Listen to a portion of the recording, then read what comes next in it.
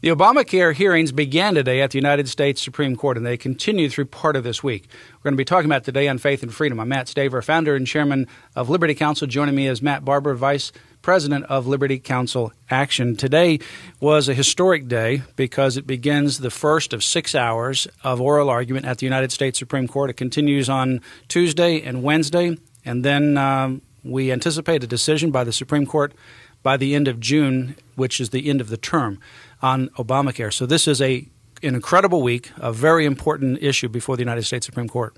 Yeah, and typically the Supreme Court justices, they hold their cards pretty close to their vest, but it's interesting that they're scheduling 6 hours of debate. That's the longest amount of time they've allotted in over 40 years on any given case, so it shows that they're taking this very serious. That's right. I mean, usually it's an hour with 30 minutes per side, and now it's 6 hours, essentially 3 hours for each side on these issues, and there's various components that the Supreme Court will be looking at.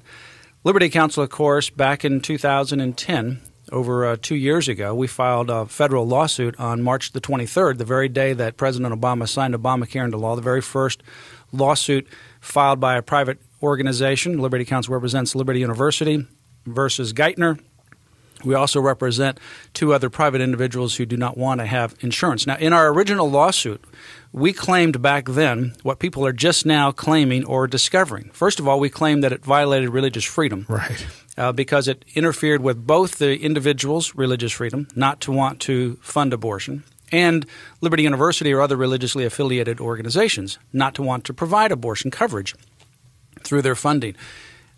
The Department of Justice said, oh, well, that was kind of overplayed. That's, we don't really know if it's going to be a funding of abortion or not. We also said that it would be the largest funding of abortion in American history. Yeah. And we specifically said that each person would be charged $1 in addition to all the other mandates to fund abortion, and that it would be the first time in history that there would be a direct requirement for a taxpayer to fund abortion. And now, of course, we see that that has come to pass with the HHS mandate, with both the requirement that employers provide abortion coverage and also the requirement that individuals have to pay $1 that goes directly into abortion. It's not some general tax that goes into, say, Medicare or Medicaid, and then from that someone might have a doctor's visit for a heart or an abortion. This dollar goes directly from the taxpayer directly into a pool that directly funds abortion. There's no middle person. There's no dilution with any other pot of money. We have said over and over again, and we were called alarmists for doing so, that Obamacare expressly forces every single tax-paying American to contribute to become complicit in the sin of abortion by paying for abortion. Now, through this final rule, that's what they're calling these things that they're dumping on Friday afternoons, hoping they'll get lost in the weekend and that the news won't pounce.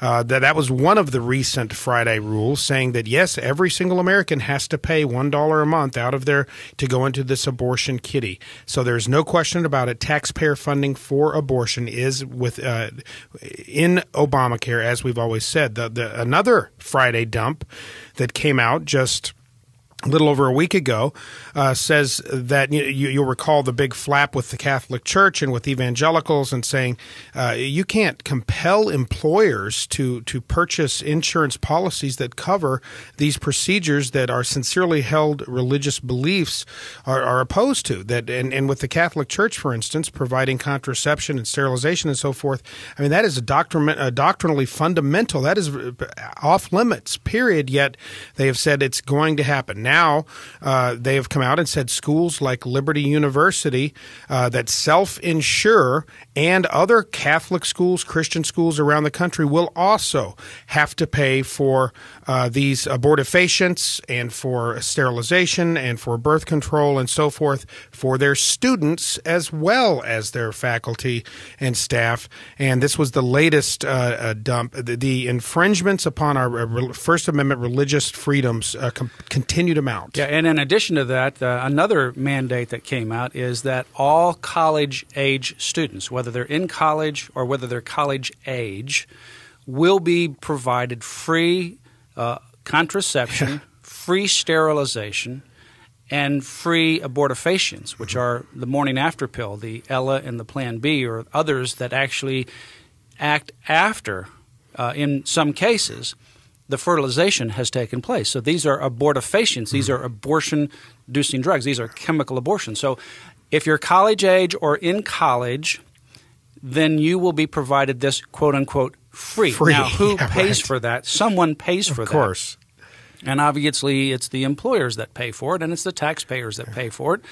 Nothing is free, and it comes directly from the funding of individuals, the taxes that individuals will pay, directly going to abortion, and from religiously affiliated and religiously oriented organizations like Liberty University and other institutions as well. It's a cynical attempt to dupe the masses who are outraged over this trampling of the Constitution and the First Amendment. I've called it a South Side Chicago shell game. They're moving it around, wink, wink, nod, nod. Your premiums won't be used to pay for insurance company or for these procedures, Christian schools, wink, wink, nod, nod. Well, you think they're going to lower the premiums? You think they're going to exclude the amounts? A, and B, the federal government has no authority to force a private insurance company to provide free anything. This is all a smoke and mirrors. Well, in fact, what this is a real takeover of individual liberty by the federal bureaucrats, and it is a remodeling of our constitutional principles. It is a rearrangement of the relationship between the federal government and the states, and a fundamental rearrangement between the federal bureaucrats and individual liberty, particularly with regards to life, liberty, and the pursuit of happiness that the Declaration declares.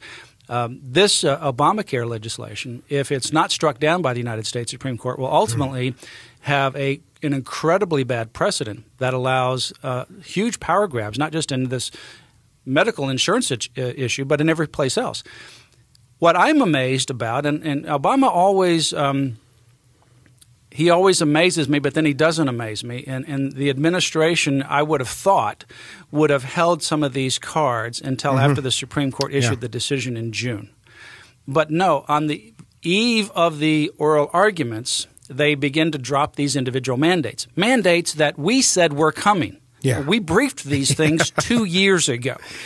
And 2 years ago which they adamantly deny. Right. And 2 years ago, Judge Moon in Lynchburg, Virginia, said there's no evidence that Obamacare is going to require funding of abortion. Well, there was evidence. We briefed it. I argued it at the federal district court. And now it's irrefutable. And now it's irrefutable.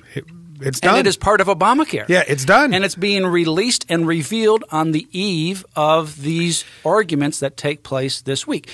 There is nothing coy about this administration. Yeah. It is an in-your-face kind of situation, and they're very bold about it. Well, President Obama has been bold about this. We need to forget. We need to remember that during the campaign, he made it very clear that it may take 5 years, 10 years, but we're going to get to a single-payer healthcare system, a socialist system of healthcare that will provide free everything. Of course, nothing in the world is free. This Obamacare is an attempt. They've set it up with a number of poison pills in attempting to break the private insurance industry completely so that the only thing left, the shell that remains, will be filled with a single-payer socialized medicine, system of socialized medicine. Well, Liberty Counsel, in fact, I was able to have the privilege of arguing at the District Court, the Court of Appeals, and then we also petitioned the U.S. Supreme Court. Our case is pending at the U.S. Supreme Court. The outcome, of course, is dependent upon the arguments that take place this week and the ultimate decision by the justices. By the end of this week, the justices will meet, and they will ultimately vote on which way they go on this case, and then the writing will begin. An opinion will be released later this year in the end of June. Now, we have also filed 2 briefs at the United States Supreme Court on this important issue. So you can go to Liberty Counsel's website and look at our press releases at lc.org. You can sign up for our Liberty Alert and our Liberator newsletter to get more information there as well.